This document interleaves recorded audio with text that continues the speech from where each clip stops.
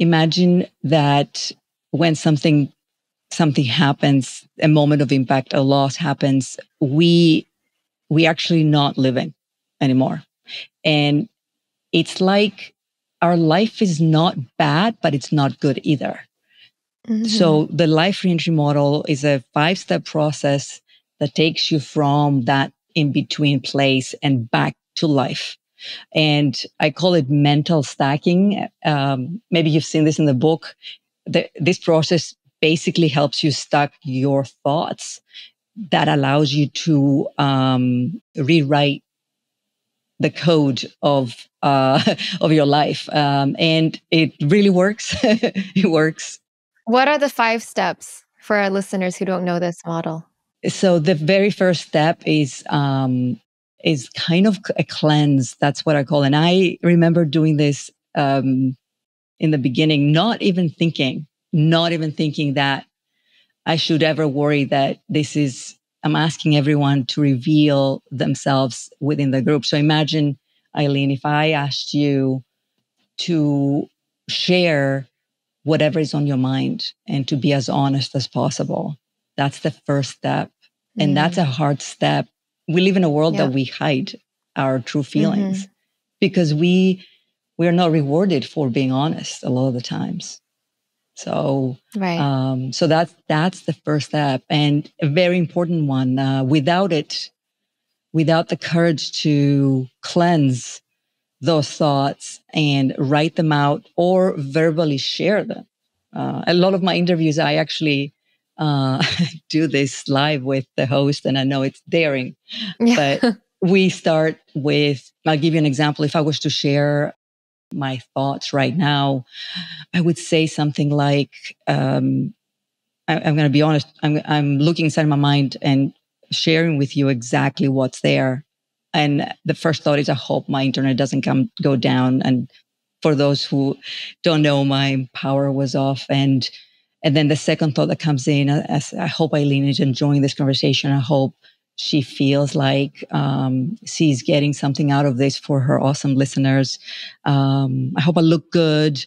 I hope my mic is good. So I'm giving you a very basic example. And just no filter, what's on your mind. No filter, just honesty. And in every conversation I'm having, I want everyone to know that it is the best thing we can do for ourselves and our relationship is to actually share what's on our mind. So that's the first layer. So what happens when we write this down, and when you do the cleanse by yourself, the book has the whole process spelled out. When you do the cleanse by yourself, you can write on a journal for as long as you want, and make sure that you're not filtering yourself. Make sure that you're honest with yourself. Make sure that you're not judging yourself. And so as you saw me say, I hope she's enjoying herself. I hope she's getting something good out of this conversation. If I was to go back, and that's the second step,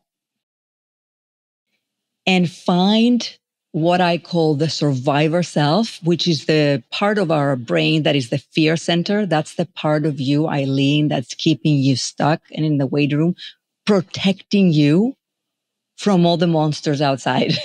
Because basically you've been hurt before. If you broke up with your boyfriend, girlfriend, you've been cheated on, you've had a difficult experience, you're afraid to go back out again into life. So that survivor self is keeping you stuck and kind of protected.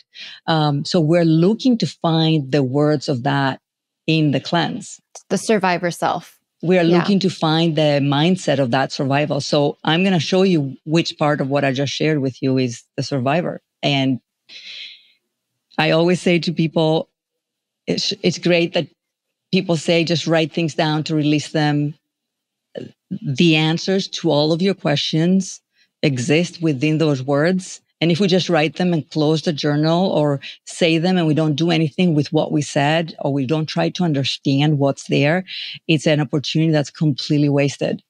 So you go back to the words that I said, and I'm looking for the pattern. That's step number 2. What is my fear pattern? What is my doubt pattern? What am I saying that is not from my original self, my true self, my most authentic self. And I don't know if you caught it, what I said. Did you catch it? Do you think you could find it? I think it's a lot of them were fear-based. Like, you're afraid the internet, like, this is going to crumble because the internet's going to go down, and you're afraid that I might not like the conversation, and that's a fear of like you wanting to please someone else and wanting to, be liked. I get it. Yeah. Yes. So we all have those internal thoughts, those worries. And you're so good at this because you immediately, so my survivor self basically is asking me to check to make sure that whatever I'm doing is right by you, right? If it was my most wise part of me writing this or saying this, it wouldn't have sounded like this. Right. It would have said, how are you doing? How am I doing in this conversation? It's like going on a date, for example, and going on a first date with someone, and all we think about is, am I enough for this person? Yeah, yeah. Do they like me? Instead of, do I like them? Am I having fun? Yes, right. Exactly. Yeah. Like, is this right for me? And we forget that you're in a survival mode. And we have to become mindful of that, because it's so easy to go to the place like, gosh, I hope he likes me. I hope the host of this amazing interview thinks that I'm creating great content, right? Also, it should be about, are the listeners getting what they need? Because ultimately that's the mission, right? That's about helping the world. Right.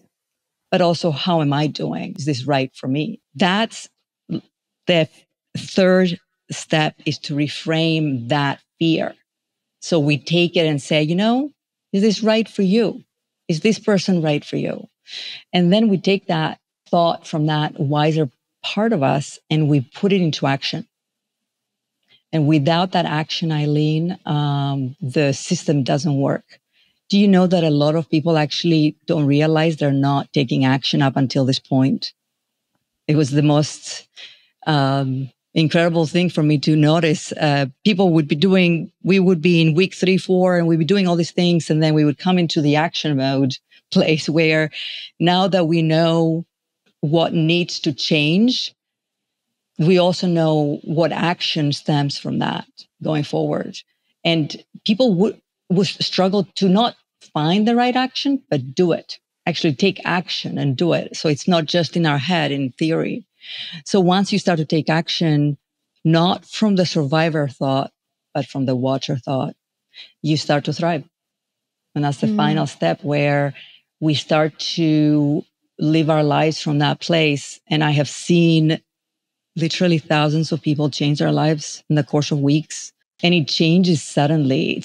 We go and go and go and do and do and do and say and say and say and change and rewire our minds. And then all of a sudden, once we start gaining momentum into the right direction, and I always say, it's not that you climb a mountain.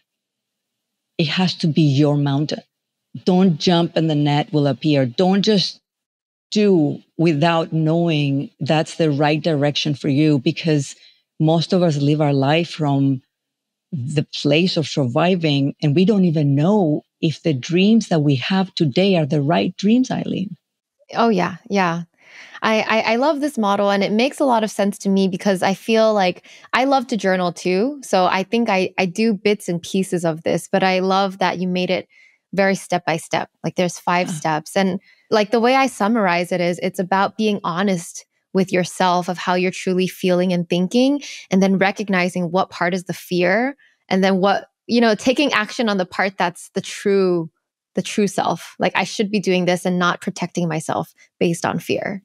Yes. And most people think they know themselves or think they know what they want. But imagine spending most of your life with the shoulds in your life. Like, I should be doing this. I should be going to this college. I should be going after this job. Oh, yeah. I used to live like that. See, and I said to myself, she's going to get this, because she's experienced that survivor mode until you found the right place. How did that feel for you when you, and by the way, what helped you, find the right place? Because it's such a difficult thing for most people.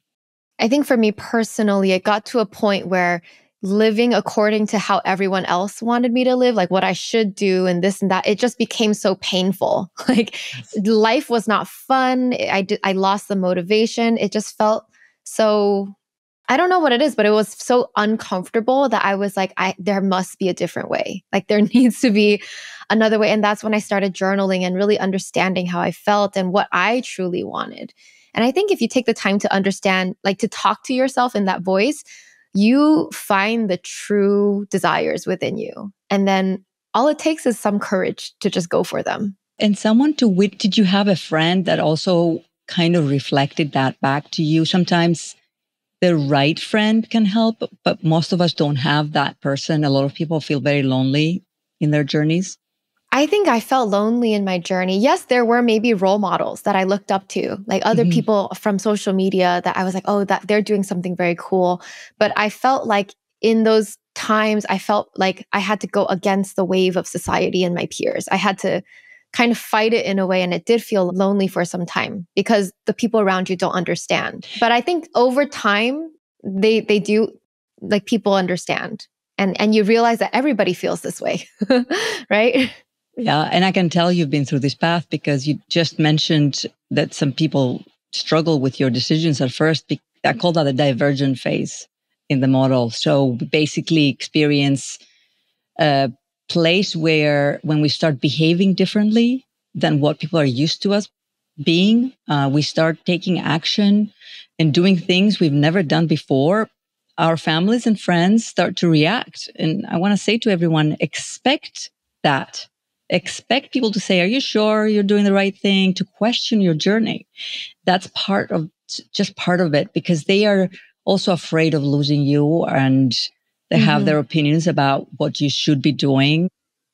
But stick to that path and know that you know best. You know better than anyone else what is right for you. The pain you've experienced in what I call the waiting room must have been quite something for you to be able to do this, because most people feel the pain short term, but then they get comfortable in what they think they should be doing.